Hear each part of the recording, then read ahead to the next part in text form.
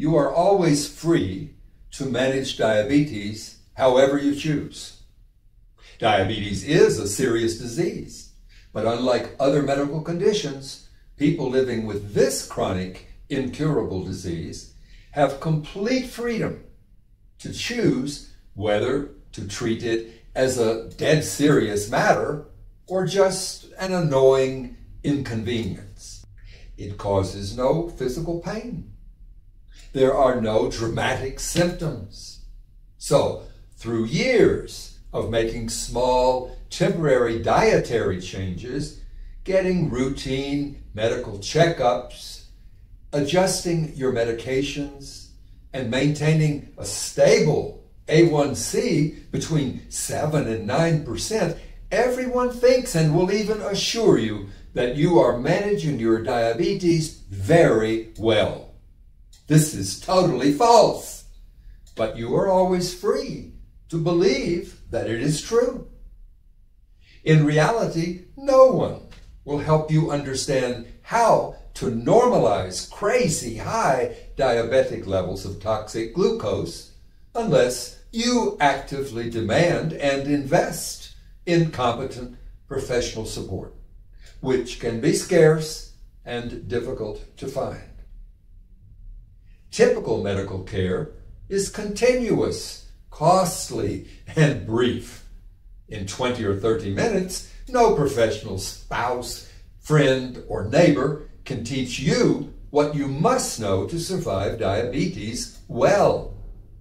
The common goal of most healthcare is for you to be able to resume your favorite foods and regular medications with minimal lifestyle changes, and to take one or more anti-diabetic medications.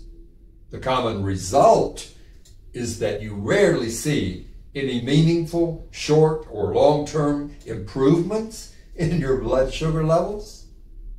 Insanity or craziness is defined as every day expecting or hoping for different, safer, more normal glucose levels, while spending months and years following the same advice from the same healthcare professionals, taking the usual anti-diabetic drugs at smaller or larger doses, eating more or less the same diet that you've liked since childhood, and relying on familiar diabetes self-care habits. It's crazy because it doesn't work to protect your body. That pointless, uneducated pursuit of a dream also defines today's standard treatment for persons with diabetes mellitus. Of course, every individual with type 2 or type 1 diabetes must freely make the choice to follow this path to a frequently premature end of life. But can you be taught and learn to control diabetic glucose values or return them to safe, non-diabetic levels? With competent diabetes education, of course. In 1948, one of the first diabetologists said, "Education of the person with diabetes is not part of the treatment. It is the treatment." And even if you can never control diabetes because it is incurable, you can learn to bring your glucose readings to safe, normal, or near normal levels. Every person with diabetes is always free to choose foods and use medications in educated ways that produce measurable and repeatable non-diabetic blood sugar levels. Learning this practical skill finally enables you to achieve good control of diabetes and its hyperglycemia.